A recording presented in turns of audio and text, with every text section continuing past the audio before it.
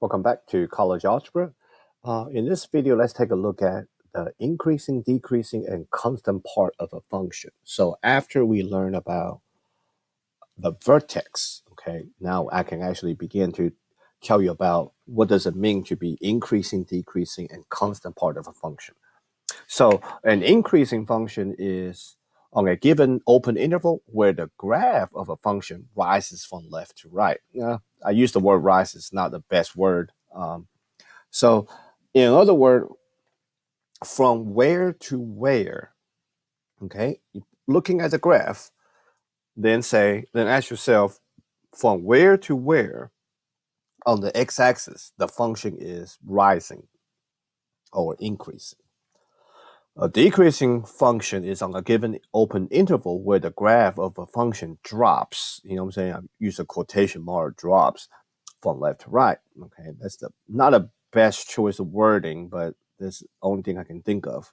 So in other words, by looking at the graph again, from where to where, asking yourself from where to where on the x-axis, the function is actually going downward or decreasing. All right. The constant function, I mentioned the word constant function before. Constant function is referring to the horizontal line where f of x is equal to a number or y equal to a number. All right, let's make a note. We will always use parentheses for the intervals on the graph to indicate the increasing, decreasing, or constant part of a function.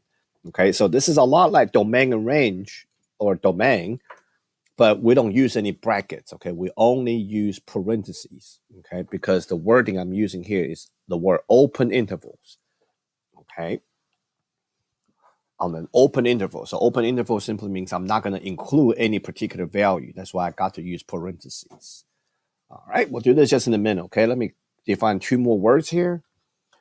What is so-called a relative maximum? Okay, I use the word absolute maximum, absolute minimum when I talked about the quadratic functions. A relative maximum is a value of the input where the function changes from increasing to decreasing. Okay, a relative minimum is the value of the input where the function changes from decreasing to increasing. Okay, so these are coordinates. Okay, these are particular points on the graph where it shows the relative maximum or local maximum minimum. This is not the absolute. So using this picture, for example, as you can see, okay, both of these arrow will point upward. So your absolute max, absolute minimum is actually infinity. Okay, so it's not very exciting to talk about that. But what we can take a look at within the graph is something called the relative max, relative minimum. So my graph coming from left is coming downward to this point.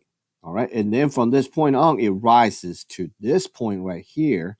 And then from this point forward, it go downward again. So this is another relative minimum. And after that point, it went back up again.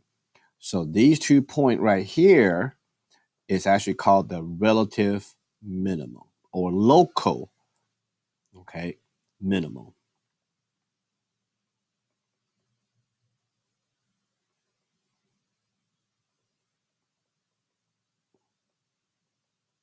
All right, this point up here is not the highest point, okay, of your graph. That's what we call them relative maximum. Okay, what do they mean? So the relative maximum and relative minimum is very important when it comes to talking about increasing, decreasing, and constant part of function, because these inputs is where the graph changing from decrease to increase or increase to decrease. So you got to be able to identify these points ahead of time, so you can actually look at the graph and know from where to where on the x-axis your function is increasing, decreasing. All right. So for the function below, find the interval on which the function is increasing. Okay, so we will answer all three of them. So let's find the point. Find the relative min, relative max first. So this parabola, I think the minimum is right here. So that minimum is 3, 1. Okay, so from left to the right, this graph is this part of the left side of my relative minimum or my absolute minimum is decreasing. And to the right side of my absolute minimum or relative minimum, this part is increasing. Okay, so when we write the increasing part of the domain or increasing part of the function, we ask ourselves, from where to where on the x-axis my function is decreasing? It's actually what this side is actually keep on going left so it's going to be from negative infinity all the way to who? Which value do I look at? The x value. From where to where on the x-axis my function is decreasing? It's from negative infinity to 3. That part is decreasing. From where to where on the x-axis my function is going upward or increasing? Got to be from 3, keep on going to the right. All right, so it's a lot like domain, but not quite. All right, there's no constant part of the function because there's no way I see a horizontal line. So the constant part of the function will be none. All right, let's look at this one. This is a cubic function. Okay. So this is my relative minimum. That's my relative maximum. So this coordinate is -1. They're using 2, I guess. -1, -2. This one is 1, 2. All right. So from left to the right, this part is decreasing. And after that, from this red point to that red point is going up. After the 1, 2, my function is also decreasing. Okay. I'm going to highlight green for the increase. So remember now, I'm not writing a domain, okay? So there's no union, anything like that. So for my decreasing part of the function, then I would just say from where to where on the x-axis my function is decreasing. It's decreasing from negative infinity all the way to -1, comma. Another place that's decreasing is from 1 to infinity. Okay? Using x values, because I'm thinking about from where to where on the x-axis.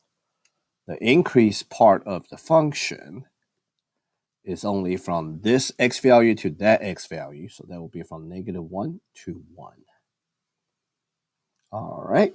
So this is actually an absolute value function because the upside down v. So this point right here is my absolute max. By the way, the absolute value function is very similar to, it has most of the same characteristic as a quadratic function.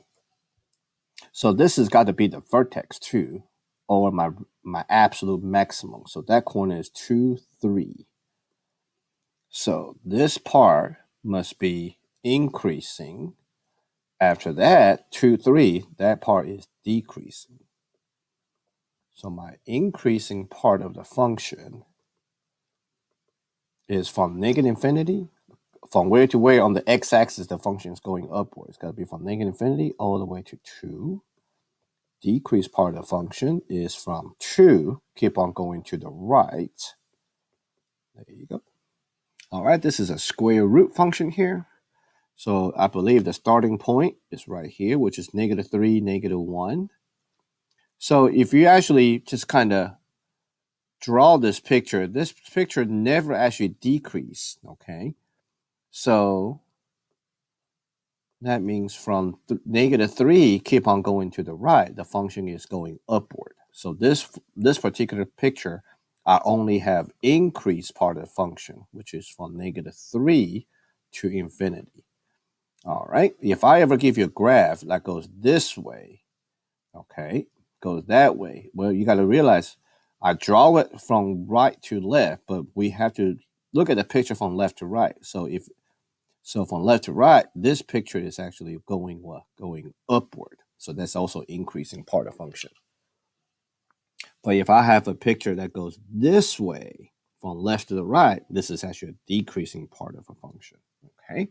All right. So just quickly talk to you about increase, decrease, constant part of a function, and telling you about the minimum and maximum, relative maximum, relative minimum of our graph. All right, that will conclude this video. Thank you for watching.